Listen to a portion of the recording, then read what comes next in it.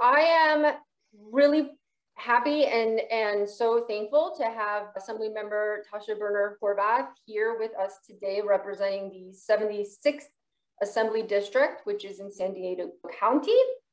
Assemblymember Boerner Horvath was first elected in 2018, the year that I like to refer as the year of the woman, which was 2 years after that horrible man was elected president and everybody got compelled to run for office. And we saw a slew of excellent leaders come into the Capitol, and among them was the Assembly member. She is also the chair of the Select Committee on Sea Level Rise and the California Economy, and the Assistant Majority Leader for Policy and Research, which means she is a member of the leadership team in the Assembly under the Speaker, Anthony Brendan. So thank you so much for joining us, Assembly member. How are you? I'm good. It's such a great day to be here with all you people who want to learn how to advocate in the state legislature. A little bit about me. So Absolutely. It's so interesting. 6 years ago, I was a PTA mom trying to get a stop sign near my kid's school. I had never thought about being in politics. I had studied political science, but I was like interested in social movements and value shifts and international political economy. So I was interested in nerdy things, which is, I think, why the speaker made me the majority leader of policy research. And I just say I'm the queen of the nerds. So, and we need more nerds in an elected office, I think. And so I was then recruited to run for council in my city, Encinitas. My district is Encinitas, Carlsbad, Oceanside Vista, and Camp Pendleton. I am the first Democrat since 1978 to hold this office. And so it was a very big win in 2018 for me to be elected to the state assembly. But I had tried to get the stop sign. I was really good at stop signs because I got on the council and then I got a second stop sign. It was like, my work is done, and it blinks. So that makes it really awesome. People still comment on that stop sign when they go through. But I did lots of other things. I think everything I do, I put in the buckets of sustainability, opportunity, and equality and equity. So if I were to give some advice on advocating effectively, whether it's local city councils, if it's your school board, if it's like for a stop sign and a traffic commission, one of the best things you could do is be sure you're communicating in a way that people can hear. When you talk at people, they hear your words, but they may not get your meaning. And when you have limited time with elected officials, it's always important to think to yourself, what is the outcome I want to achieve? Like, do I want her to vote a certain way, right? If you just want my vote, you're gonna sit and tell me what you want. I'll say thank you, and I'll move on, right? If you wanna engage me, then you'll ask questions like, how does sea level rise affect your district, right? And then that's engaging. So I think it's really important for folks to come in and think about what is the outcome. And I think that's what actually, even though I never wanted to be in politics, I never thought about being in politics, I did marketing communications for 15 years. I think what makes me effective in both that city council role that I have from 2016 to 2018, as well as the state assembly, is the ability to communicate. I come from, it's a nonpartisan thing. A parent-teacher organization is by definition nonpartisan. You basically want the best stuff for your kids, right? Yep. And that's universal. And so finding those universal messages we all agree on, that's right, and communicating in a way that people can hear, and being clear about the outcomes you want. And so those are kind of some of my tips on advocating. And I can say from my personal experience, there are people who take really aggressive stances. And there's sometimes where we do feel so passionately about an issue that we are aggressive. But just know that that aggression works both ways. Like if your outcome is to get my vote and you're protesting outside my kid's school, or you're putting my family on social media, what do you think that invasion of privacy will mean to me and how I will react, right? So I think there are more effective ways to advocate. And by knowing what your legislator or your local city council, what your local school board, where they stand, it makes it easier. So if you wanted to talk to me about sustainability, well, I talk about sustainability all the time, right? And so you could say, Tasha, or assembly member, you always have to call people by the title. I just say Tasha because Boerner Horvath is a really complicated last name. And clearly I did not know I was going to get into politics. When I took my husband's last name, he took my last name. So I'm Boerner Horvath, he's Boerner Horvath, the kids are all Boerner Horvath. None of us had any idea that's what we were doing. And so I think the effective thing is to say you have an issue around greenhouse gas emissions and a certain climate change bill, right? Or recycling. Recycling is a good one. You really feel passionate about recycling. You don't want to see single-use plastics on our beaches, in our streams, and our waste. You want to make sure we're reducing greenhouse gases, and so that we have a planet for our kids, right? Yep. What you would want to know about me, and that's kind of your research, is like, okay, she is an advocate for sustainability. She talks about sustainability. That's right. That's good. So I'm a friendly person. So you don't need to convince me of something I'm already convinced of. Right. What you may want to tell me is how my community supports that thing that I also agree on. Right. So I think that's a really good way of advocating. Super segue. And by the way, your story about the stop sign is like literally the symbol or the perfect example of all politics is local. You can't get more local than a stop sign. Nope. And it's still there. So I got that stop sign in 6 years ago. And just to let you know, today we have hundreds of kids biking and walking to school because that stop sign made it safer for them to do so. Like, I think it's also important when you advocate for something to go back and tell the person who, you know, maybe voted your right way or supported you what you wanted, to say, thank you, look at the difference it's making today. Because sometimes we see that and sometimes we don't. So really appreciate all of you. Kristina, you're so fabulous for doing this. I know they've been popular throughout the state. Really appreciate you coming in and talking about all politics are local and really how to get our youth, you know, activated. I have a 10 and 13-year-old and you know, my son has I think he learns most of his political speaking skills from John Oliver, which may or may not be good. So, you know, there's that. So. Well, let me ask you a quick question then. So sure. How would young people, actually anybody, right, organize their communities locally to impact what is happening in Sacramento? We want the legislature to do a certain thing. We as individuals can make a phone call, right? I could see you and say, please do this, but that's me, right? How do I embark on organizing a community as a voice and then activating that community to send a message effectively? And so I'm interested in your thoughts on like, what does community advocacy look like? And how do you think groups or organizations can best use their time? Like, what should they be doing and what should they not be doing? Yeah. So when I would think about community advocacy, I would go back to my stop sign because I was just a community advocate, right? Like I was just a mom who was waiting 45 minutes to pick up my kids. Why are we emitting greenhouse gas emissions and idling for 45 minutes picking up kids? And we got that down to 12 minutes, by the way. That was what we got it down to. So people stopped wasting 45 minutes of my time. But what we did is, and I think it's a great framework to think about things in, is what can we do to make a difference? What do we need a company or administration to do to make a difference, to reach that outcome you're trying to achieve? Mm-hmm. And then where does government play a role? So for example, with our stop sign, we knew we could space out the parents. We knew we could change our drop-off lanes, but we knew none of that could happen without that stop sign going in. So it was a very powerful thing saying we could reduce the backup on a major road from parents waiting to drop off their kids for 45 minutes. I think we reduced the time waiting on the major road to 3 minutes, is actually because we ended up building a queuing lane as well. So we said, what can we do? Well, we could educate the parents. We could create drop-off lanes. What can the school do? Well, the school could give land to the city so we can create a queuing lane so that they're queuing off of the main street. And 3, what do we need the city to do? Well, we need the city to put in that stop sign.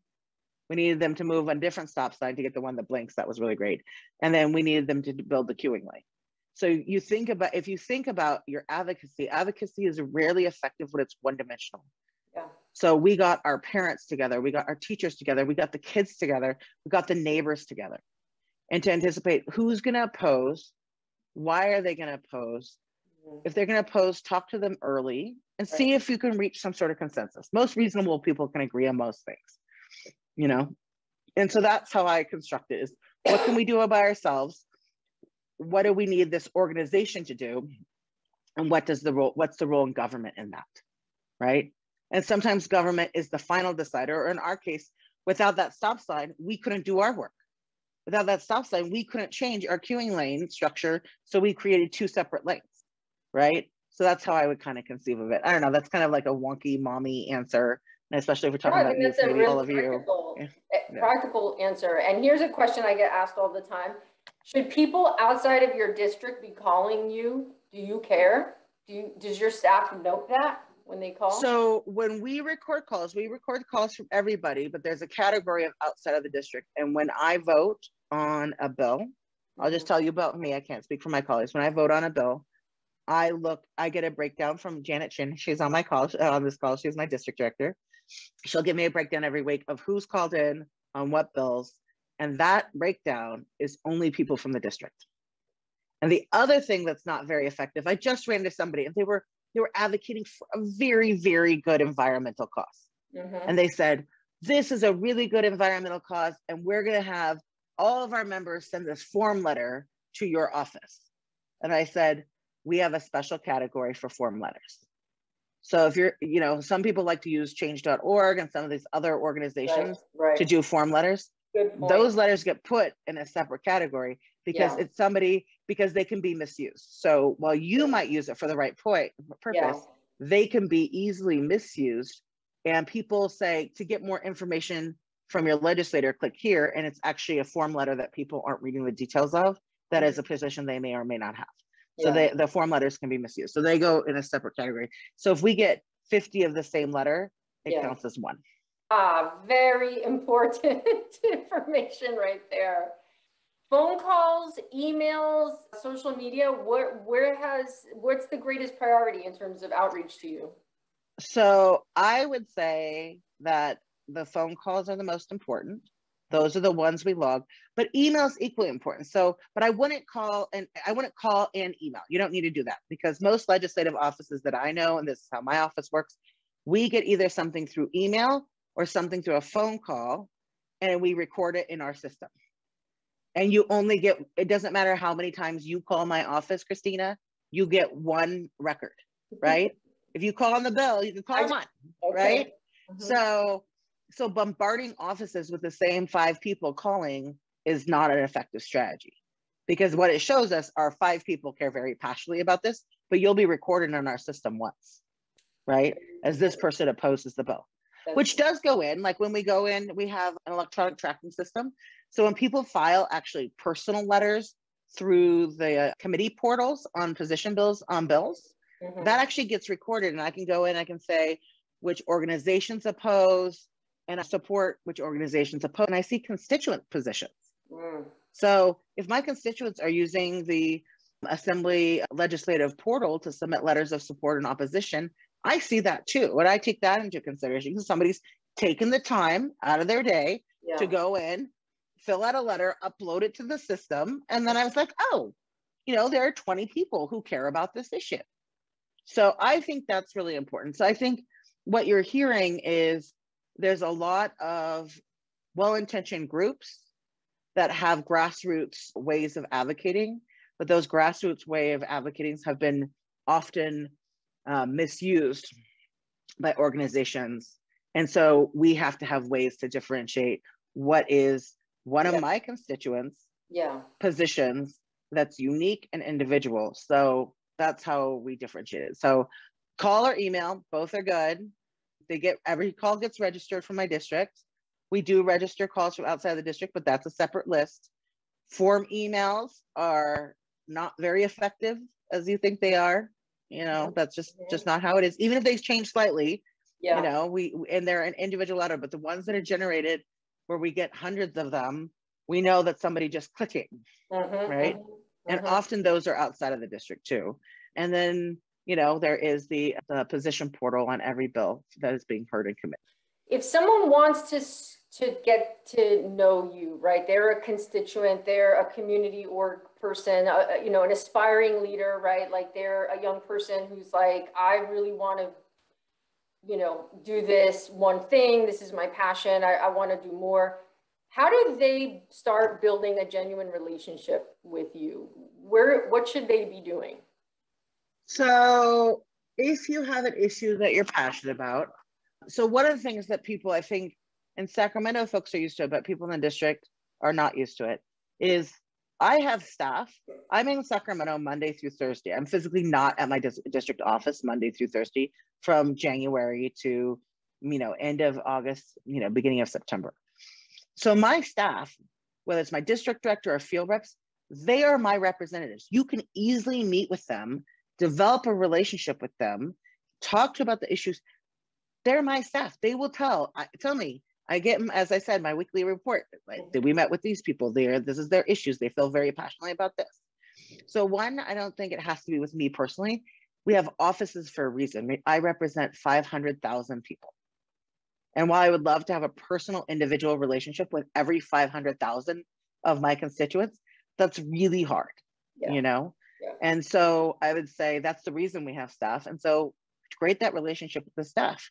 Yeah. And, and I think depending on the issue, if that issue is a nexus to either a committee I'm on or a bill I'm voting on or something important for me, it's sustainability, opportunity, equality, and equity, you could always ask for a meeting with me. And I think the more successful advocacy that I've seen is people who already have done research. So like, you don't really need to explain climate change to me. Like, I actually understand climate change. It's fine. Right. You don't need to start the relationship assuming I don't know it, but to ask questions and be inquisitive. Like, I know you're really interested in climate change and the climate crisis. Yep. I'm really passionate about this. We would like to talk about this issue. And it's perfectly fine to say, how familiar are you with, sea level rise and coastal erosion? Well, I'm the select committee chair of sea level rise in California. I'm very familiar with it. You don't have to give me the background on coastal erosion. You could start with the issue that we're having. That's right. And I like to set up things like, here's the issue. These are some options. This is our preferred solution. And if it's a bill, if it's something like that. So I think there's that. I also have district advisory councils where I love for people to serve on. If you're an expert in a field, and that would be great. And community leaders, or organizations, nonprofits are on that. So if you have a specific skill set, that could be added to one of our district advisory councils. I also require everybody on the district advisory council to do lots of work. So it's not just a relationship building thing. There's work involved. So those are some of the ways. And then the other thing is, if you have an organization that has a meeting in my district, I'm usually happy to come out and meet with organizations. Excellent. Okay. So that's a great thing of, we know you're a leader on climate change. We have this issue. We'd love to come and have you report on what the legislature is doing. Perfect. On this issue. That is such a great idea. Such a great idea. And I bet you people didn't even realize they could ask you to do that. I think, well, when I took over my district in 2018, they didn't know that we came out, and, I'm happy. I'll read a book to any elementary school class at anywhere in my district. I will go to any library. I will do all the things. I love that stuff. So awesome. I love, because I come from community advocacy and I'm a community leader myself. And so I love that. I say, when people are doing innovative, great ideas and they're bringing people together, I want us to work together. So I come from that collaborative approach. So I love it. I love everything that you're saying. I want to be super respectful of your time. Any last words before you have to jump off? I just want to thank you. Kristina, this is so great that you're going through all this with all these folks. I would say, don't be a stranger. I think there's no way to succeed if you don't try. And I think we're facing so many things, whether it's challenges of income inequality or the climate crisis. There's so much facing us that I'm not going to solve those problems alone. I can never solve it as your assembly member alone. Yeah. I think it has to be our solution together. So what I would encourage any of you on this call is, whether you're in my district or not, reach out, start building that relationship with your legislator, with their staff, invite us to events, big or small, depending on our schedule. And then the other thing I would say is, be patient with us. We do represent 500,000 people. So sometimes it does take like 4 to 6 weeks to, get me on a calendar somewhere. So if you're doing something and you're like, can you come Friday? I probably can't come Friday, right? So be respectful if there's that time. And I would say, like, I'm also a mom. So I have my kids' event. So if I can't come at that time, maybe I can come at this other time. So a little grace is always welcome. But advocate, the one last thing I'll leave you with, because this is a webinar geared at younger folks.